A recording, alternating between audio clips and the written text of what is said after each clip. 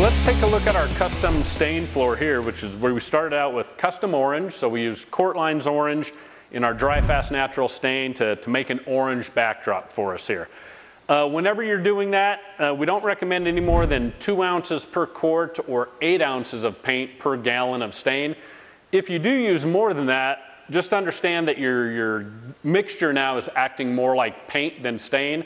So then follow the CourtLines paint instructions, which include 24-hour dry time, and then abrade it with a maroon pad before you go ahead and put sealer paint or anything else over the floor.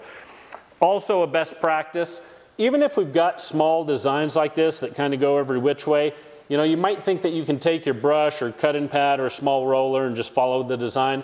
Always a best practice to go ahead and feather out with the grain. We don't want a chance that we're going to leave any lines or striations in our paint, especially if we can do, you know, just a couple coats, be done, we got good coverage. I don't want to come back and do a repair because I didn't feather right. Also, how does the surrounding colors, now it could be colors on my floor, it could be colors on the wall, how are they going to affect how the colors might look on the floor?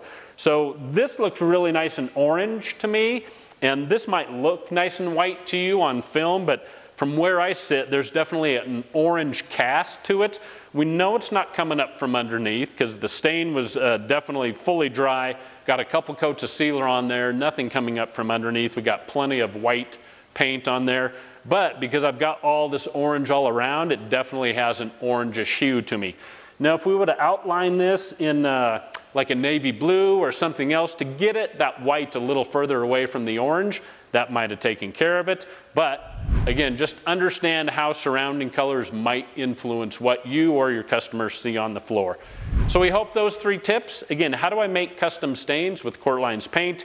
Feathering out with the grain is a best practice, and understanding how other colors in the room that are by your paint might influence how that looks helps you guys make some great designs for your customers.